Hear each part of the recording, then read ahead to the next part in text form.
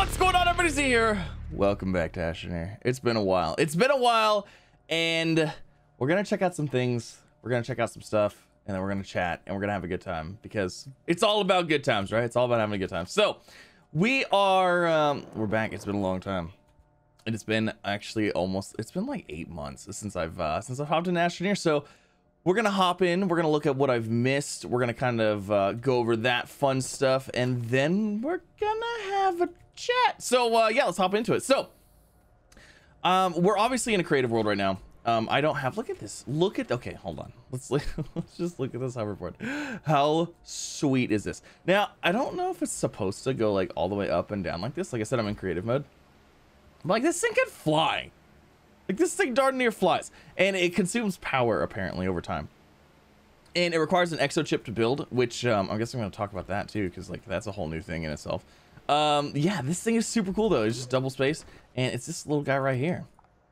Like, how cool is that? Now you just have to have it on a slot, which is unfortunate because I feel like there's a lot of things that you just want to always have on your backpack, you know, like this, and power, and like resources, or you know, oxygen canisters. Anyways, so I was playing with that. And I was just like looking through things. So we've got now a large solar panel. That's pretty cool looking. I gotta say, I like it. And it looks, it makes sense too, because it looks very similar to, where's it at? Where's the, you can see it's been a while. It's been a while. It looks like the other solar panels, okay? It looks like the other solar panels. So it's super cool because it like unfolds out and stuff. I like that, super neat. And then we have a large wind turbine too, so that's like an awesome thing. That's a cool little deal. Just chilling on this platform. And then we have like the super huge wind turbine that like is gigantor, which is super cool. We've only been asking for this for like absolutely ever. And this hoverboard and this VTOL vehicle right here. Pretty much been asking for those forever. But yeah, super cool. Like I'm really, oh, it's really neato. It's really cool that these things have been added. And then we got, of course, I gotta say, probably, ooh, hello, probably, where's my cursor? I lost my cursor. There you are. Probably like the coolest thing, hands down, is the VTOL. This thing right here has gotta be the coolest thing. I wish it was a little bit faster. I wish it was a lot of it faster, actually. And I don't know if there's a way to control speed. Is there a way to control speed? Oh, the further you hold, the longer you hold forward, the faster it gets cruising. Oh, what if I go up higher? That is super cool. Oh shoot, hold on, I don't want to lose my place. This is super cool. Oh my gosh. Oh my gosh. Been wanting this thing forever. Okay, so it slowly speeds up over time. Oh, that is pretty neato. That is super cool. That is super cool. Oh, I love that. I absolutely love that. And then you just land, double tap shift to land. Oh, look at that. And it comes equipped with 1 slot, 2 slots, a 1 slot back here. Actually, I'm pretty sure if we can throw fireworks on it. If that's what I saw, I'm pretty sure we can throw fireworks on this bad boy. And where are the fireworks at? Fireworks, where did you go? All right, let's get a couple of these, because I'm pretty sure we can put them on here. No?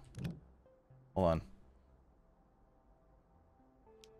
Oh, I thought we could like throw them on here.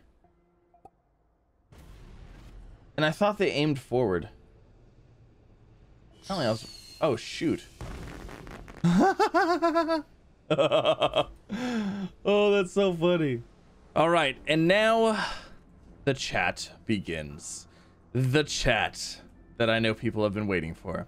I've been asked very, very many times over the course of the last few months, where is Astroneer? Why are you not playing Astroneer? What is going on? And we are going to answer all of these questions and more. So sit back, relax, enjoy, and please keep in mind, these are only opinions, and they are just my opinions. And if you disagree with them, that is absolutely okay, because everybody has their opinions. So let us begin. We're gonna VTOL around while we chat. So don't mind the VTOLing.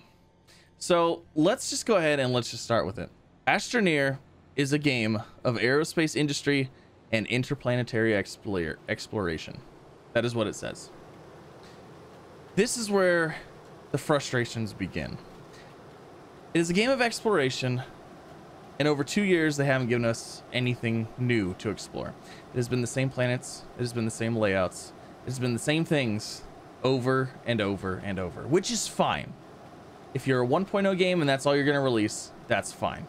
But this is also where things get a little confusing. What type of game is Astroneer really? What is it? Like, it feels different than other things. And I want to talk about what I think it is and what I think it's trying to be. I think that it's trying to be a game as a service. And if you're not familiar with the concept, games as a service, or game as a service, is a game that is forever updated and new content is added to keep people enjoying the game and monetized that way. Fortnite, Apex Legends, Sea of Thieves, you all have examples of these things. And they continue to evolve and change over time and give you fresh new content, new maps, new story, new things to do. And I think that's where Astroneer best fits in. I think that's what it's trying to do. However, I also think that's where it's failing at. It's not working there because we don't have the newness. We don't have anything new to do. So is it like a factory game? Satisfactory? Factorio? Well, I mean, they added the automation update, so I mean, it kind of is. And the description of the game is aerospace industry, so I mean, maybe, but it's not really a factory game. The closest thing that a lot of people compare it to is actually Minecraft. Is it Minecraft-esque? It is actually very Minecraft-esque. You dig the surface, you harvest resources from the ground, and you use those resources to build bigger, better things, which is amazing, and it's a lot of fun. However, it's also not Minecraft. There's no farms to build. There's no chickens to get food for. There's no squids to harvest for ink. There's no crafting recipes that require you to craft something that you can make a huge farm of. Everything is basically a fetch quest. You need a resource, you go out and get it. You need this combined resource, you go out and get the 2 other items, which is fine. But it's not Minecraft. There's no redstoning, there's no machines, you can't make anything do anything really else. There's no animals, there's no creatures, there's no NPCs. It's barren planets full of nothingness. There's also no mods, and mods allow games to become more than they were ever meant to be. And mods allow games to become new things entirely. However, Astroneer decided that they didn't want to do that either. They didn't want to allow modding. They didn't want to allow people to mod the game and essentially develop free content for the game. And if there was mods enabled, and if there was mods allowed, if there was a Steam workshop for this, this could be a completely different game by now. This could be, things could be different. We could be doing so much more, but that's not really supported either. So what do we have? What have we got? Well, Astroneer's been 1.0 for over 2 years. We've gotten new items. As you can see, we've gotten wind turbines. We've gotten solar panels. We've gotten vehicles, the VTOL that we're in. We've got hoverboards. We've got new items to play with. But we also got a plethora of premium items. We have so much stuff in our Exo Outfitter store that it's kind of sad. There's thousands of dollars, over $1,000 worth of stuff in here that you could spend on all cosmetic, purely cosmetic. And we're going to talk about that a little more later. But what are we missing? What have we not got over these 2 years? And if they're trying to be a games as a service, what are they missing? The content. There's nothing new to do. There's no new planets to go. If you've already played the game, you've already played the game. It doesn't matter if you get a new vehicular, if you get a new VTOL, or a new hoverboard, because within 15 minutes of you hopping in your old save, you've probably already built it and you're done. It's like, cool, like I built this VTOL. What am I going to go do with it? I have no idea. And with all these new items, I also feel there was missed opportunities. And I don't know how this game development works, and I don't know how things work, and I'm not saying that this is the right way or the wrong way. This is just my opinion. But maybe when we got new wind turbines, Maybe we introduced a planet of darkness that had no sun, that had a rare resource that you could get, but you could only use wind power. Give you a reason to utilize those wind resources. Or give us a planet that had no wind and only sun for the new solar panels. Or give us a planet that has a new resource that you can't touch the surface on because it's acid. So you have to take your hoverboard out to go find resources to go around this planet. And in that planet, there's a new resource that you get to use to build the VTOL, which then helps you get even further on that planet that is so harsh. Or what if we had islands floating in the skies? What if we had a whole planet of just islands just floating from spot to spot, and you needed a VTOL in order to actually move things from point A to point B? I feel like there's been lots of opportunities that have been missed, and it's very sad. And I would have loved to have seen floating islands and acid covered planets and all of this stuff that just never really came to be. I mean, let's face it, the new VTOL. If I need resin, I guess I can take this to go get resin. I mean, that's cool. Instead of going on the ground, I'm flying, which is neat. But we also had the jetpack and the hoverboard. I mean, I guess, sure, we can go over this mountaintop instead of around it. That's all right. But by this point, you probably already made a drill and drilled a pathway through it. So these are the kind of things that I think we're missing. There's lots of opportunities and lots of things that could have been but weren't, which now brings me to my next point. Things that could have been that weren't, and things that have become that maybe shouldn't. The shop.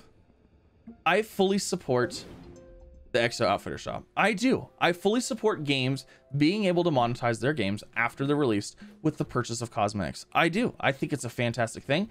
I think it's wonderful, and if you have the money to pay for it, awesome. Go for it, support it. It's fun. It's a good time.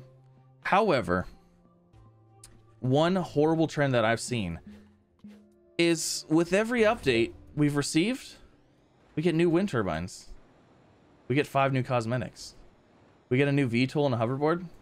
We get a half a dozen new cosmetic items that you can purchase. I feel like the focus has been shifted to the store to get more money rather than the game to keep people playing. It seems like they'd rather bleed the people dry that are currently playing than give people a reason to come back to the game to play. I would easily trade half of all of the items in the shop. I would give up the shop completely, and I would just pay for DLC. You take everything out of the shop, that's fine. I will pay a $10 DLC that gives me 3 new planets. I would. But that never happened. That never came to be. It never came to fruition. And they never said it was, and I'm never going to say that it was, that it was supposed to. But as a game, as a service, and with the model that they're taking, you have to have new content. You have to have a reason for people to want to pay for those cosmetic items to play with them in the game. An example, a prime example, would be Sea of Thieves. I just spent $20 on cosmetics for a black ship, and you know, it looks amazing, right? But there was also 6 hours of new content added. So I used those items to play the 6 hours of new content added, which was great. But there's been no hours of content added. There's only been revamps of the same events over and over. There's only been rebalancing of items to make it more expensive, to make it harder to get, to introduce false difficulty, introduce false exploration. Because, you know, when I stopped playing 6-8 months ago, you know what there wasn't? There wasn't anything that required an exochip. I had to look up what an exochip was. An exochip is something that you have to go out, you have to go and find in the wild. That is fake difficulty. That is inflated difficulty. The only reason you can't build this now, because it could have been the same items as before, is now you have to go find that exochip. Now you actually have to go out and explore the area that you were already exploring. That's the same area that's been the same this entire time, and now you have to go explore it. And it's the same thing over and over. Every planet looks different, but the entire planet itself looks the same. If I go and dig into this planet, all of Silva is going to look the same. It doesn't matter where I'm at. It's either going to be green, blue, purple, or if we go underground, it's all gonna be the same. If I go to any other planet, they're all gonna look different from the other planets, but the planet itself is the same. There's no biomes of a planet. Well, I take that back. There's biomes. You have the little forest area, you have your plains area, and then you have your mountain areas. But I mean, look at how big the biome is. It's literally from, I could throw a rock from that side to that side. They're tiny biomes. It's nothing huge. It's nothing substantial. So 2 years of 1.0, and I still feel like I'm playing an early access game. That I'm waiting for the finish. That I'm waiting for that moment of, oh my gosh, here is the end of the story. I am so excited. And again, they never said they were going to do that, and they never have to. But maybe just let us know if we're never going to get that story, if we're never going to get that end, or if there's an Astroneer 2, or what is really going on. Because after 2 years of no actual new content, I just can't help but feel like we're never going to get it. And like I said, this is a game of exploration. And in over the 2 years of 1.0, we've gotten no exploration. Nothing new to do. Which is why my journey with Astroneer ends here. It was a blast to play over the years. My first ever video on YouTube was Astroneer. I played the day after it came out in early access. I grew my YouTube channel as Astroneer grew, and it was a blast to play. And if you're new, I recommend getting it. It's an absolute good time. But for the veteran players and for the question of why am I not playing Astroneer anymore, there's your answer. And I have to say this one last time, it's very sad to say goodbye. Hey everybody, how's it going? Caesar here, and today we are taking a look at Astroneer. Now, I have been watching YouTube videos over this. It looks like a lot of fun, so I figured I'd bring you along for the beginning of this exciting adventure. So, I've never seen that before. It was just hanging out on a rock, so I don't know.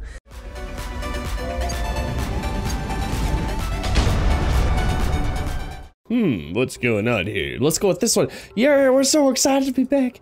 It's gonna look like this. There's gonna be boxes laying everywhere. There's gonna be things you've never seen before. Only in your dreams have you imagined things of this magnitude. Oh, we got power. We have power. It's working. It's working. Okay, Z and X. All right, we're ready. Let's go. Let's do it. See you later, Baron. We have this odd stone. The odd stone! What is it? What could it be? There I am right there. Oh my gosh, it's so cool. It's so cool, a game that I've loved so much, and I'm in the credits, yay!